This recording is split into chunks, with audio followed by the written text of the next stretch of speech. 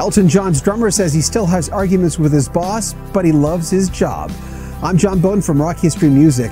The name Nigel Olsson is not a household name, but ask any Elton John fan, and his impressive reputation will be lauded. Olsson goes so far back with Elton John that he first knew him under his given name, Reginald Dwight. As a drummer, I've always been impressed by the fact that he's not showy. He never overplays, which makes him the king of less is more. But we should also remember Elton has always picked amazing drummers to play with through the years, each with their own unique styles. As for Olsson, he told Chronicle-Live he and Elton can still get into it after all these years. We have moodies now and again, but it doesn't affect us as we've been through it before. He'll get over it, he'll be fine tomorrow. It's really amazing. It's like family. We have our good days and our bad days. Okay days, fantastic and wonderful days. The Aquarian, who's now 67, goes way back with Elton to that very first album, Empty Sky, in 1969, when he shared the drumming duties with Roger Pope.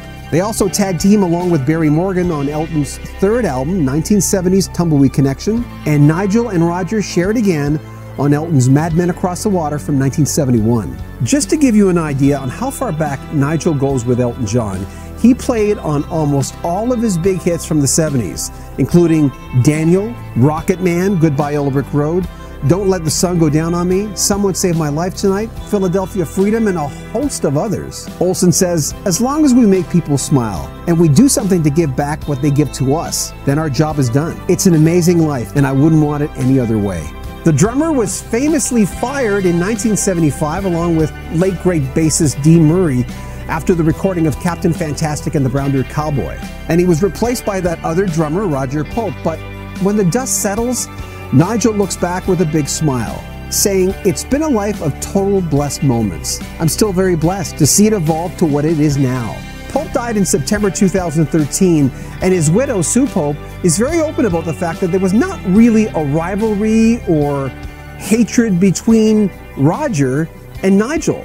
In fact, she posted pictures of Nigel that were taken by Roger. Sue Pope told us she's only met Nigel twice, backstage at Madison Square Garden in 2000 and in Southampton a few years back. She says, I didn't notice anything but friendliness between them. At Madison, when I was introduced to Nigel, he gave me a big hug and he was physically shaking. I said, Nigel, are you okay?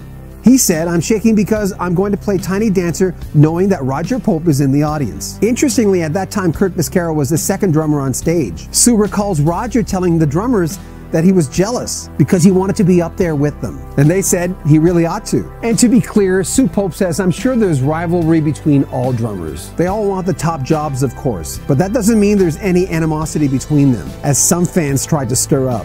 After leaving Elton's band, Pope, along with guitarist Caleb Coy and bassist Kenny Passarelli, joined Hall & Oates on the road and on record. And for Nigel Olsson, he was back in the fold with Elton John in 1980 with the 21 and 33 album. Elton's played with a lot of very impressive drummers through the years, including the late great Jeff Beccaro, Jay Bellerose, Jim Keltner, and for quite a long time, Charlie Morgan.